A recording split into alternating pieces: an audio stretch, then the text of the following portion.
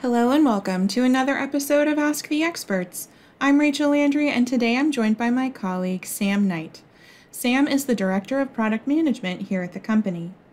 Today Sam will be talking to us about the interactive conversion job in Geographic Calculator. All right, Sam, take it away. The Geographic Calculator's interactive job is a powerful place to focus on one single numeric coordinate at a time.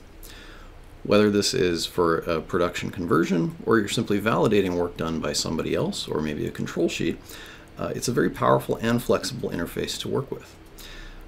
We have the left-hand side of the interface is typically for input, but it can also be for output depending on the operation direction set at the top of the interface.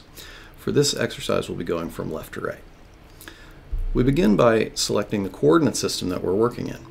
In this case, we're going to be doing an example going from NAD 27 to NAD 83 2011 here in the United States. We start by double-clicking on the blue box labeled System on the source coordinate side.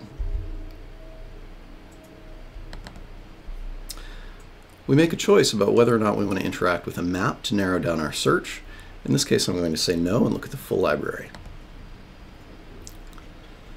We can either search our coordinate systems out by selecting whichever level of the folders on the left that we want to search within. And you'll see we have categories for all of the coordinate systems, or narrowing those down by type of coordinate system like lat long or projected, or specific subregions within each of those folders. We can also just simply search at the very top level.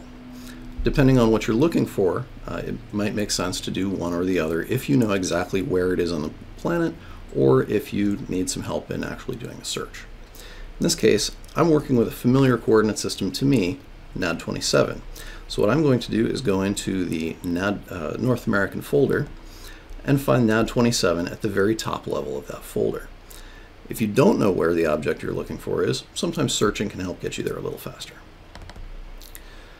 We can either double-click on that or click Select and go back to the main screen.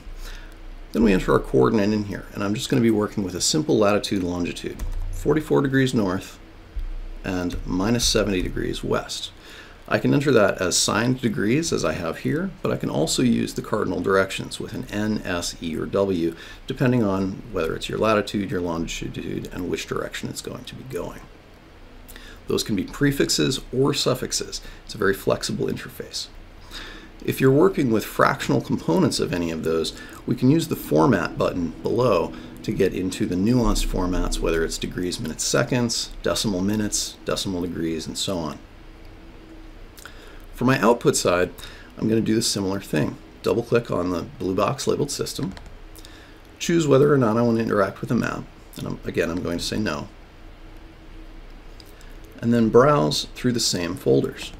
In this case, I know that I'm looking for a United States specific system, so I'm going to go into North America, expand that down, and then look in the United States folder for NAD 83 2011. If I have any question about which particular set of parameters I'm looking for, I can right-click on any of those and select View Info. And that will open up dialogues allowing me to explore all of the parameters from the horizontal datum or projection parameters if we're looking for a projected coordinate system and so on.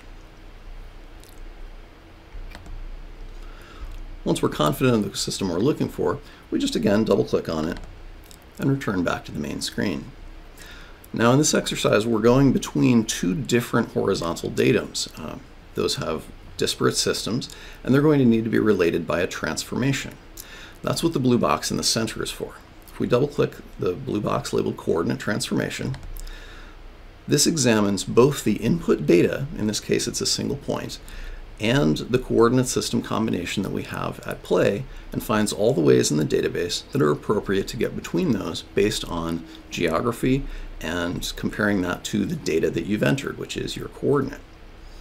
Here we'll see we have a selection of transformations that are either automatically generated combinations that go through different transformations, or we have the NADCON 5 transformations, which here in the States are our current official survey standard for making that transformation.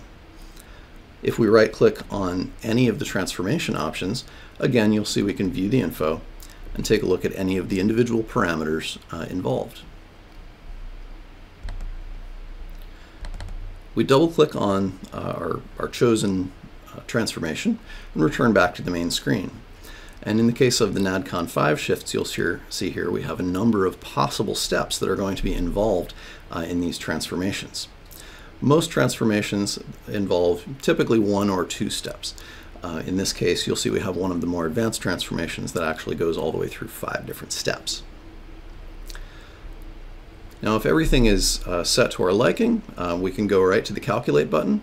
If you're going to be doing a vertical conversion, you can add on those systems and then enter your elevation values as well before moving on. I'm just going to go ahead and hit Calculate. And you'll see our output coordinate come in on the side that we've selected as our target. In this case, the formatting options are set again by the Format button that we have on that output side.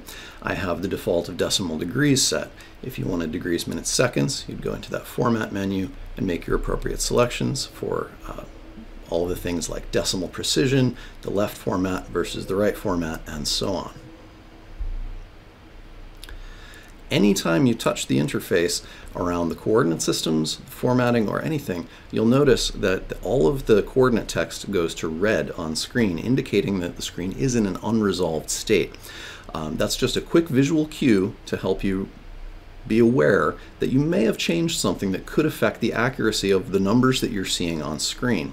Anytime you go red, you can just click Calculate again, and it will reperform that calculation, whether it's with a different transformation, different output format, and so on.